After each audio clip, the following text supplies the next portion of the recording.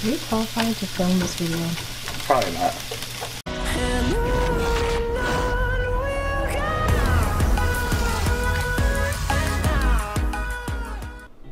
What's going on, guys? Tyler here with Tytanium Fitness. In this video, we're going to be learning how to cook. That said, if you are pretty well versed in cooking stuff and you're a professional chef, this video is not for you. Go watch something else. I'm sure you can imagine probably like a third of the guys and girls that I coach are pretty young, like working their first big boy or big girl job, and they don't really know how to cook yet. I had somebody tell me recently that he took an hour and a half to make pretty much what we're gonna make today. So if you're watching this video from our team, you know who you are. This video is for you. First of all, we're gonna go over ingredients and stuff that you're gonna need. We're gonna be using I'm gonna use egg beaters. You can just as well use eggs, but egg beaters are basically the nutrition of egg whites. So you've got just protein, no fat, but you could use eggs if you want to, if you have the fat in your budget. We're gonna use some reduced fat cheese. Again, you can use whatever kind of cheese you want. Got some flour tortillas, salt, pepper, cooking spray. Then we've got, you can use whatever vegetables you feel like, but we've got an onion and we've got a bell pepper. As far as things that you'll need, you don't need 2 pans. If you're only gonna use 1 pan, make sure it's at least as big as your tortilla. And other than that, cutting board and a knife, and that's basically it. So we're gonna start here. We'll start by cutting the vegetables. So, pro tip, when you're cutting stuff, as much as you can, see this part of the knife right here? This is called the tang. You wanna kind of pinch that between your thumb and your forefinger to gain control of the knife. When I first learned how to cook, I thought you're supposed to hold a knife like this. Doesn't give you very much lateral stability. The knife's gonna wanna wobble like that. Don't do that. So, we're gonna cut up some vegetables.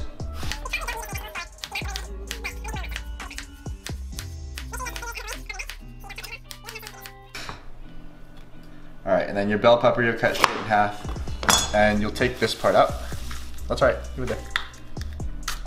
When you're cooking, it helps a lot to have either a trash bag or a trash bowl nearby, just so you don't have to keep things over to the actual trash can. We got 2 halves of a bell pepper. I'm gonna cut these up fairly small.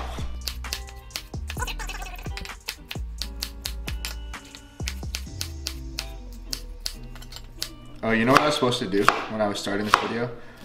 I meant to start a timer. So here, we're gonna start this a little bit late, but in case I have to cut this, we're gonna run a timer so we can see exactly how long this actually takes. Promise you, it won't be an hour. All right, we're gonna take our vegetables over to our pan, which I should have preheated. So I've already made a mistake, but that's okay. Get a little bit of cooking spray. If you guys are tracking your nutrition, like really precisely, you might want to actually weigh out whatever oil you add in. Cooking spray is going to be really marginal though. It's like 1/3 of a second equals about 1 gram, but that is going to be 1 gram of fat, so you want to think about that. Carefully put all your vegetables into your pan, because if you don't and you spill, your girlfriend will be very mad at you for making a mess in the kitchen.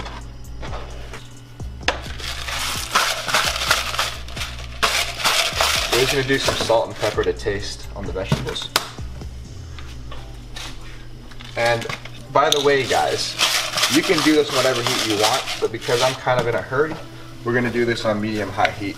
Here's an ingredient we didn't list, but turkey sausages, pretty good nutrition, not nearly as bad for you as regular sausage. These are fully cooked as they are, so all we need to do is brown them in the pan.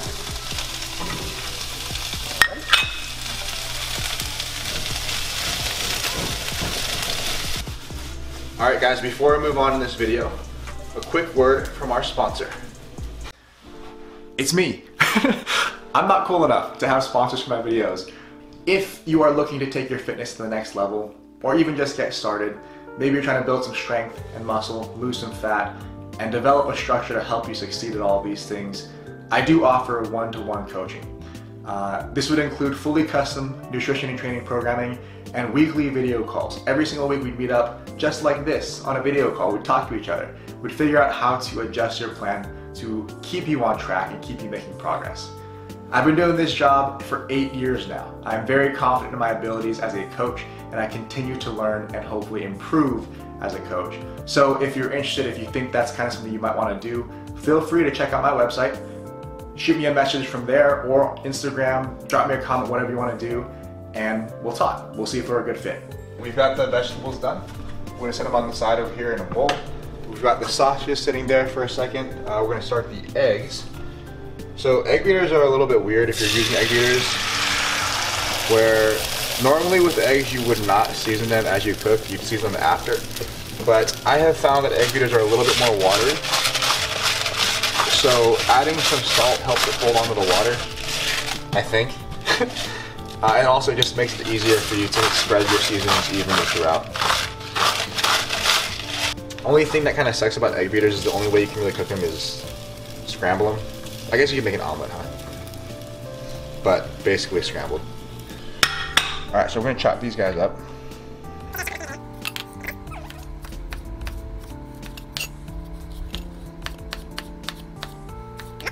Leave those guys alone. Probably needed a bigger pan than I needed. Oh my god. Don't look. Are you zooming in on the mess anyway? Yeah. It focused really well. Yeah, that doesn't look that big. I'm gonna plop down our tortilla. We'll let that heat up for a sec. Heating your tortilla before you start putting stuff on it helps to make sure it doesn't tear when you're actually folding it and everything. So leave that guy alone. These eggs are about to be done anyway. Sorry if I'm doing a really shitty job filming this. I'm pretty bad. We'll see later. You're still going? Yeah. Alright, so next thing, obviously we're going to start adding ingredients into our tortilla. Kind of depends how you want to fold this, but I'm going to try to fold it on 3 sides. We'll see how that works. Anyway, take some of our veggies, add that here on top. Did you put too many eggs? Yeah, we'll see. Yeah, because I have to add sausage too. And then we're going to put sausages in there as well. And last thing to add is going to be our cheese. So if you guys are cooking with lower fat cheese, something to keep in mind is that it does become solid again very quickly. So full fat cheese will stay kind of gooey and liquid for a long time. Reduced fat cheese, a little bit less than that. Then fat-free cheese will solidify almost instantly when it starts to cool down again. But we're going to try our best to fold this in now. And carefully, without burning yourself, try to turn that. This will be fine. This will be just fine. Just you wait. Once that's just about done, we're going to plop this onto my plate.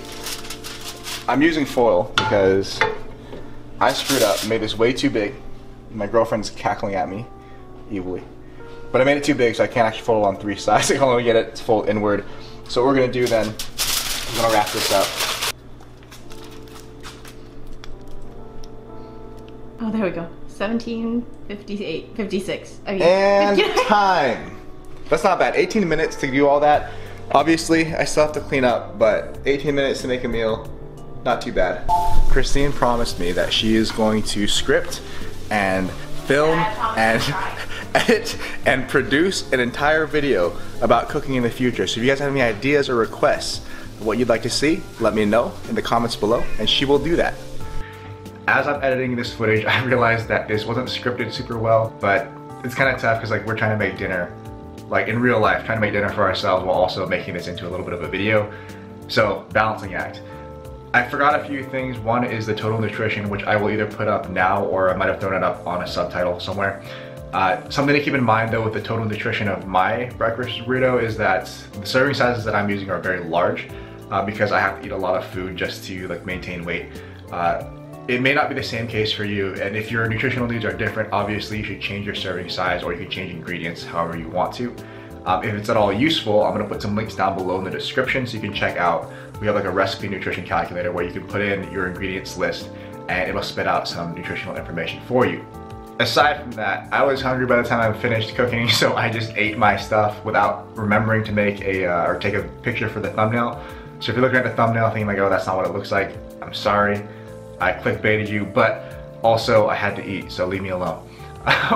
As far as future videos, in all seriousness, if you guys want to see things that are a little more complex, maybe you want to learn new recipes, that's cool too. Me and Christine both do enjoy cooking. It's just a little harder to do that when we are also trying to make that into a video. But in the future, if you guys have requests, like I said, drop them down below, and I will try to produce it a little bit better than I did for this one.